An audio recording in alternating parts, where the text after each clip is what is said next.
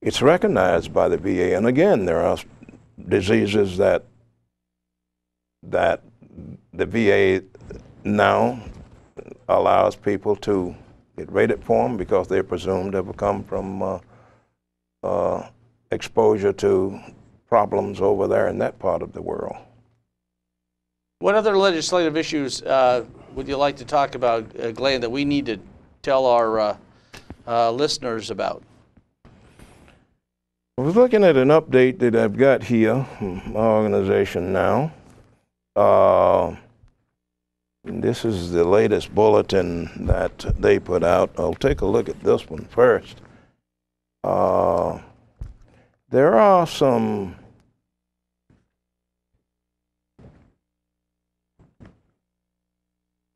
in your organization, you mean the DAV? The DAV. Okay. There are a number of bills that have been introduced in the House and the Congress, such as health care for veterans exposed to chemical hazards.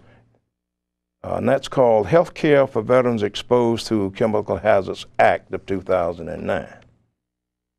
Then we also have bills that have been introduced in both the House and the Senate for Rural Veterans Health Care Improvement Act to try to take care of those veterans that are out in rural areas. Also, we have bills in the House and the Senate that would cover rural American Indian veterans health care improvements. That's called the Rural American Veterans Health Care Improvement Act of 2009. Now, if I understand on that, on the rural veterans, what they're planning on doing, I believe, is to have these mobile health centers going out to these rural areas and actually doing some visits, similar to the DAV that has their mobile van that comes around. Is that correct, Glynn? Do you know? Under that Rural American Indian Veterans Health Care Improvement Act, VA would be required to assign an Indian Veterans Health Care Coordinator for each of the 10 VA facilities that serve communities with the greatest per capita number of Indian veterans. VA would enter into a memorandum of understanding with the Secretary of the Interior to ensure the electronic transfer of health care records of Indian veterans between Indian health care and VA facilities and that type of thing. Giving them more access is what this would do. I also understand that in some instances the VA is actually going out and visiting with veterans who, because of distance and other disabilities, are unable on a regular basis to come to a VA facility. There was an advertisement not long ago on TV in which this employee of the VA was actually going out to a veteran's home, delivering home care. One thing the DAV does is whenever we're going to have the mobile service van, and then normally it's on the parking lot at the Chapter 7 here in Bowie, they sent letters out to the veterans in the immediate area, and of course the van, they normally have about 6 or 7 stops on that. And so if a person lives like in Fort Washington, can't make it that day, they can drive up to Bowie, or they can go over to the Harley Davidson there in Laurel, which is another spot. Mm-hmm. And there's a couple other spots that they have. But the thing is that there's a lot of times some of these things fall through the cracks. So I think we may try to do is get the Bowie Blade News or the Bowie Star to maybe on the front page say veterans. You know, the mobile service van is going to be on the parking lot because you don't need an appointment to come over there. Mm-hmm. And they're normally there from 10 to 4. Mm-hmm. And the last time I stopped by, they saw 30 veterans. Mm-hmm. And there's a lot of spouses that are coming now because they want to see what benefits they have because their spouses have died. I know just one, her husband was injured very bad in Vietnam. He recently died. Mm-hmm. And they really helped her out on this service. This is a really good service that they have. Mm-hmm. What other legislation do we have there, Glynn? How about the slot machines for the nonprofits? Well, you know, they were introduced in the state last year, and they were turned down. Right.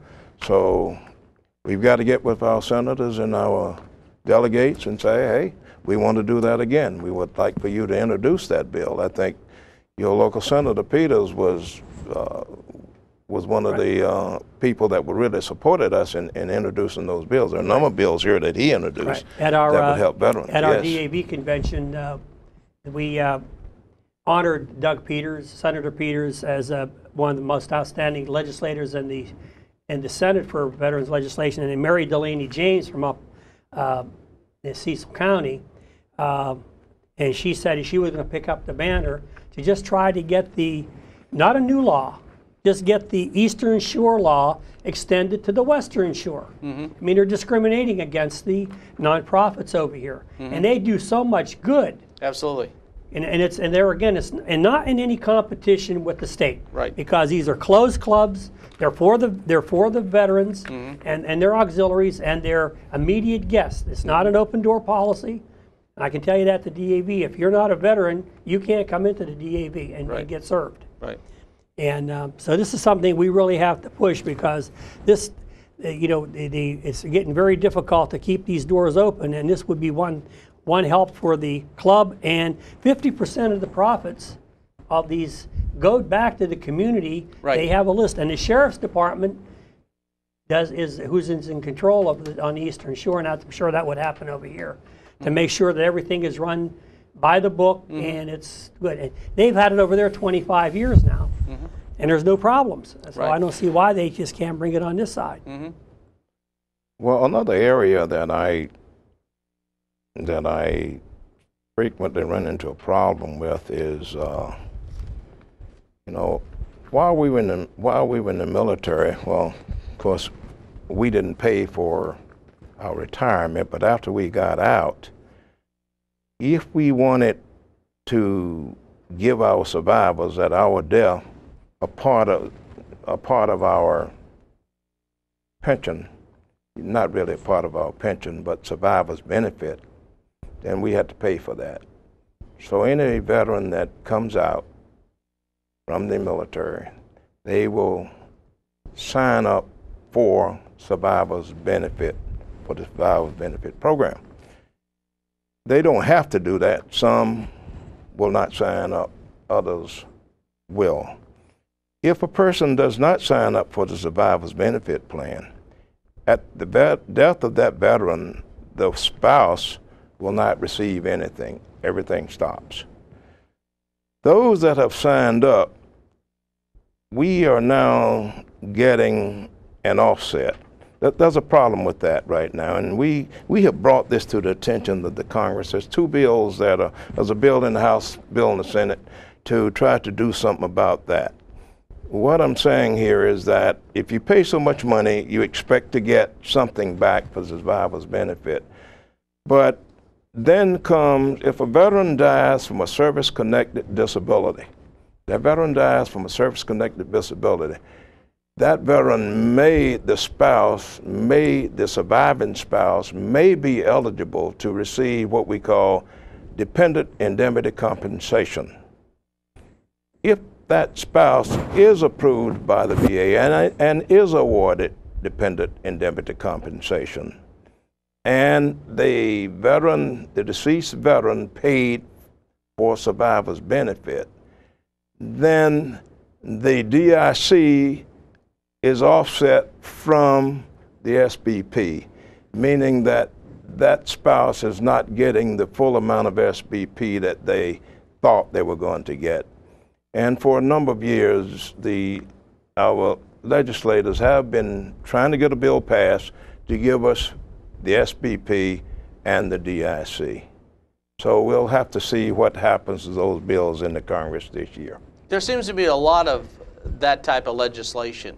It goes with retirees who have some sort of a disability compensation because the retired pay is offset by disability pay. You're paying for your own.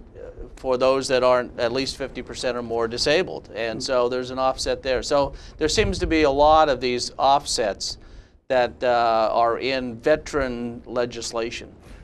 Now, one thing that Glenn was talking about, survivors benefits, and when I retired, my wife and I both went to this very elaborate seminar that the Navy Department put on for Navy and Marines. And if my wife would have predeceased me, the money I put into that plan was gone. There was nothing. I would get nothing back. And if you remarried, it didn't make any difference. It was for that person. And say that I paid for 20 years and she died, that money I put in for 20 years is gone. One thing I would like to add, if you would use an example of yourself, if your wife predeceased you, if you predeceased your wife, then she would get the SPP. Get that, right. But if she died first, then nothing. You lose everything. However, now, if you decided to get married again, then you could resume. You got 1 year. Well, not when I did. To resume. Maybe they changed because I retired 32 years ago. Yeah, you can do that now. Right, you can resume payments if you get married again. But you only got 1 year. A lot of veterans that missed that year after they're married, then they can't sign up again. They're out. Now, there's a lot of veteran legislation out there, and I assume the major veterans organizations support this legislation that's moving through. And I noticed you brought a booklet with you. Can you tell us a little bit about that, Glynn? This is what we call the independent budget for the Department of Veterans Affairs. This independent budget is put together by 4 veterans organizations. It's put together by the AMVETS, Disabled American Veterans, Paralyzed Veterans of America, and the Veterans of Foreign War. They put this together and they sign it. And what they do, it is a budget that they put together to say, this is what we need. For example, here's a chart right here that says, it shows what we see as the VA budget should be for FY 2011. It shows what's actually appropriated for that year. And we are normally just a little bit higher than the actual appropriation. This is a book that is also distributed to all of our congressmen, and they can, Congress people, and then they can see just what we see as the needs to take care of veterans, the needs are. So that's a booklet by all of our major organizations that's given to Congress to let them know what we're desiring. 4 of our major organizations. 4 of the organizations. Well, Glynn, it's hard to believe, but our 30 minutes are up. We want to thank you for joining us on Veterans Forum, and we especially want to thank you for watching Veterans Forum.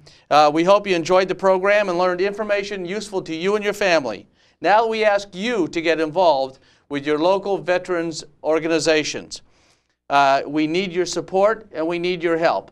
Come and find out more about your benefits that you're eligible for. And we ask you to stop by at the DAV of the American Legion and see your local comrades. We also want to thank Tom Allen, who is our director tonight and cameraman. And again, thank you again for watching Veterans Forum.